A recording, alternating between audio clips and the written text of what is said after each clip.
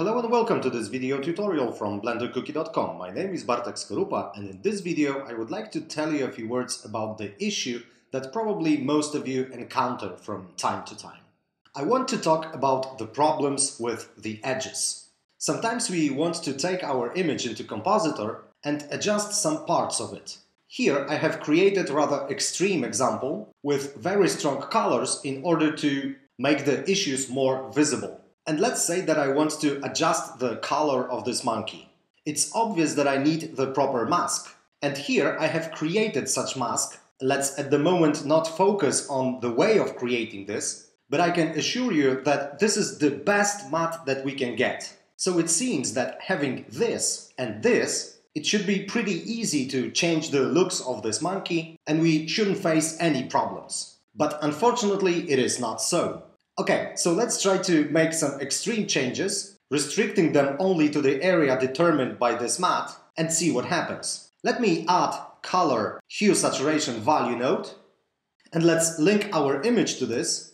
Take a look at it, Ctrl-Shift-Click. Here I have the matte, let's take a look at it. And when I plug this one to the factor of hue saturation value node, all of the adjustments that we perform here in this node should affect only the monkey. So let's move the hue to the left. And although the mask, the matte that we created is perfect, it's clearly visible that we have some issues at the edges. Okay, so maybe this matte is not so perfect. It seems that we should cover a little bit greater area by these adjustments. So intuitively, we would like to expand this mask a little bit. So let's try to pass it through Filter Delayed Erode node. Let's plug it here and see what happens if we begin to expand this mask. Well, the problem doesn't disappear. It's beginning to be even more visible. So maybe instead of expanding this mask, let's shrink it. So no matter what we do, we don't get rid of the problem. We can of course try to change the mode to distance, for example, try some different values. We can try several options and nothing helps. So we begin to ask ourselves, why does it happen? Well, in fact, we don't have the problem with the matte. The problem is with the colors themselves. So first, let's try to analyze and understand what's going on, and then I will show you some solutions. Okay, so first let's get rid of this delayed erode node. It's not helpful at all. Ctrl X. And here we have our composite and here's the original image. Let's take a look at the edges here at the original image. I will zoom in here. And what do we have here? In this area we have the color of the monkey. Here we have the colors of the background. But here, because I used some depth of field, we have the mixture of those colors and those colors. Let's try to sample one of the pixels. I will add input RGB. Let's click this color, use the color picker and sample one of those pixels. Let's pick this one. And let's take a look at this color in all of its glory.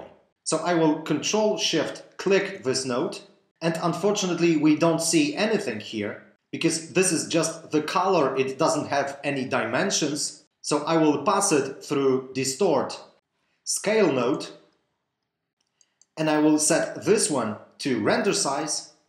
And here I have this color filling all of the area.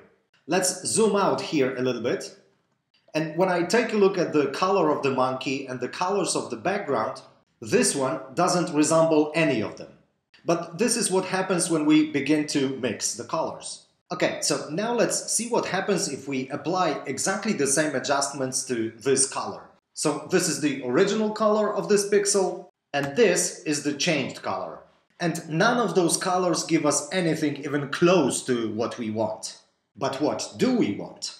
The only way to find that out would be to know the original color of the monkey in this area and original color of the background in this area.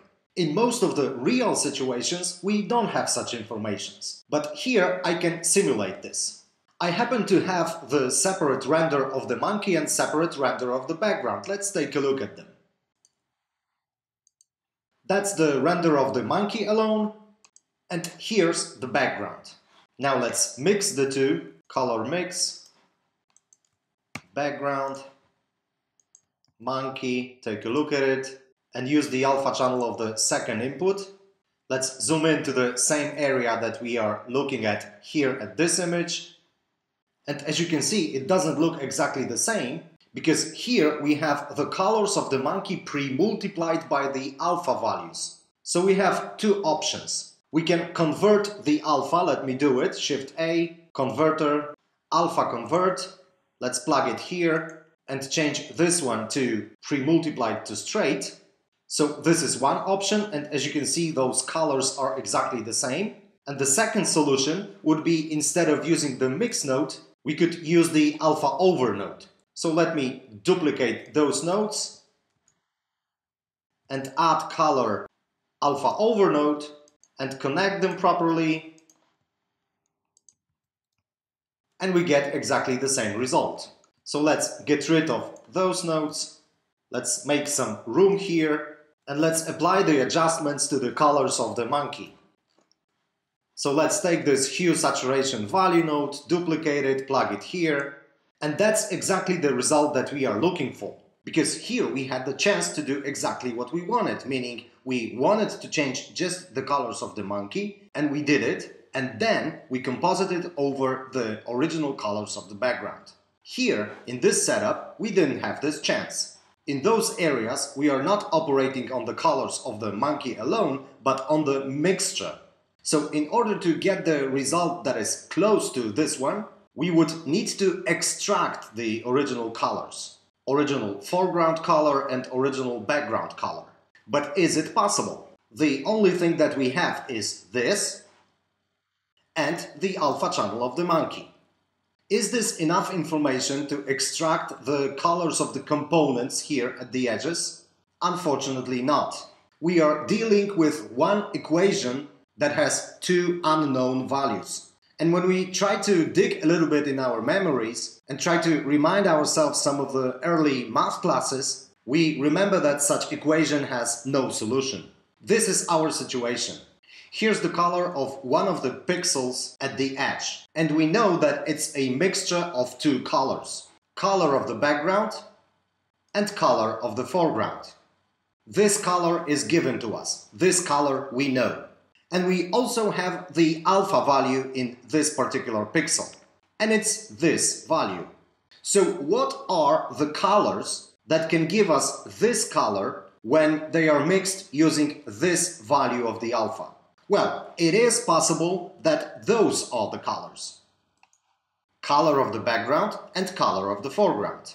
But this is not the only solution. We could as well, for example, mix such colors using this alpha and we would get exactly the same result. Those two colors would also give the same result. Those ones, those ones, those ones. And we can unfortunately find unlimited amount of those solutions, which means that we have no solution. So what can we do? I've been talking for several minutes and I keep saying that this is impossible, this is impossible, this is problematic. Is there any solution? Is there anything we can do? Yes, there is, but it's worth mentioning that every situation is different. There is no universal solution.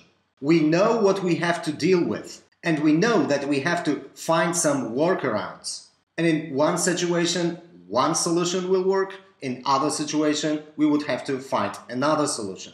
So let me now show you what will work in this particular case. Okay, so that's our goal, that's the result that we are looking for, and here we will be watching what we are doing. First, let's detach this hue saturation value node. I will use it later when I am ready. Now I will try to recreate the colors of the background in this area and the colors of the foreground. First, let's take care about the background. Those are the only colors that I have to my disposal.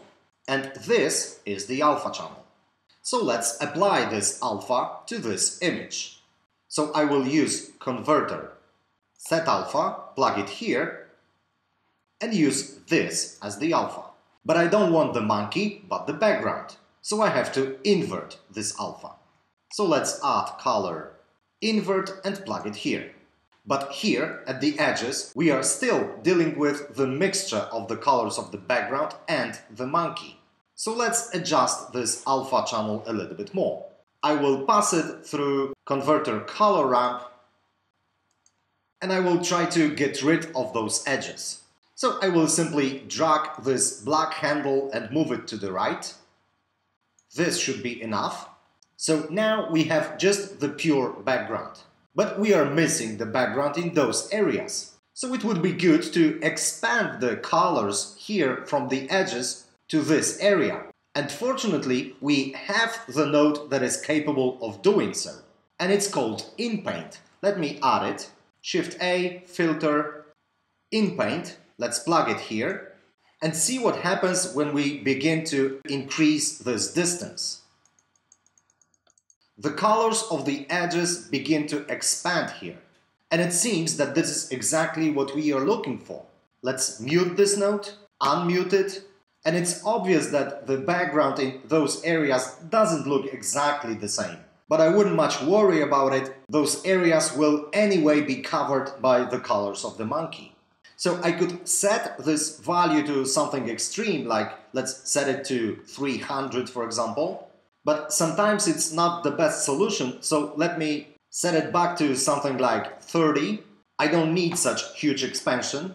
Now let me make this image fully opaque. So I will duplicate the set alpha node, plug it here, and this way I have set the alpha value to 1 all over the picture. I don't care about bringing back this monkey here in this area. This will surely be covered by the image that I will create just in a moment. So that's our background.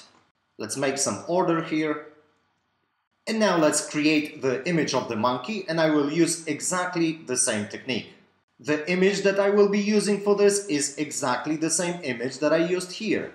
So let me duplicate the set alpha node, move it here, plug the image to this, F, let's take a look at it. Now I have set the alpha to 1 all over the picture, and this is not what I want. I want to set this alpha to this. So let me take this image and plug it here and take a look at the result. So I have the monkey alone, but here at the edges I have some colors of the background mixed into it. So I will do exactly the same thing that I did with the background. I will duplicate this ramp and plug it here. And this should be enough. And let's now expand those colors. And I will use exactly the same Inpaint node. So let me duplicate it, plug it here. And this is what I get. So now I will give this image the proper alpha channel. So let me duplicate this set alpha node, plug it here. This, of course, brought back the rest of the image. But in this case, I would want to use this as the alpha channel. So let me take it and plug it here and take a look at the result. Let's zoom in and take a look at the edges. And it seems to be working. So now I think we are ready to apply the adjustments. So let me take this hue saturation value node and plug it here. So we have two images, background, and here we have the foreground.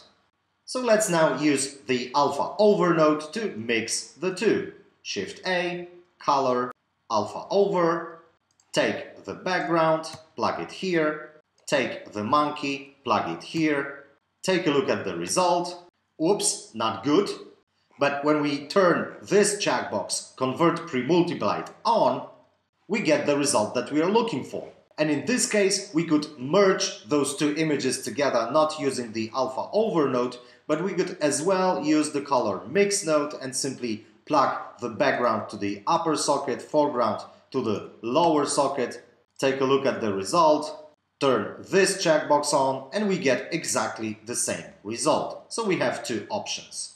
Let's zoom in and compare those results. Maybe this is not perfect, especially here in this area, but I don't think anyone will notice this. And now, when we created such setup, we can apply any adjustments we want to the monkey and nobody will notice that something is wrong at the edges, because it's not. Let's change this hue. Let's move it the other way. Lower the value, increase the saturation, or decrease the saturation. So that's one of the solutions to the problems with the edges. Just the little Inpaint note that, when used properly, can make dreams come true. So that's all from me in this episode. Bartek Skorupa for blendercookie.com. Thanks for your attention and see you next time.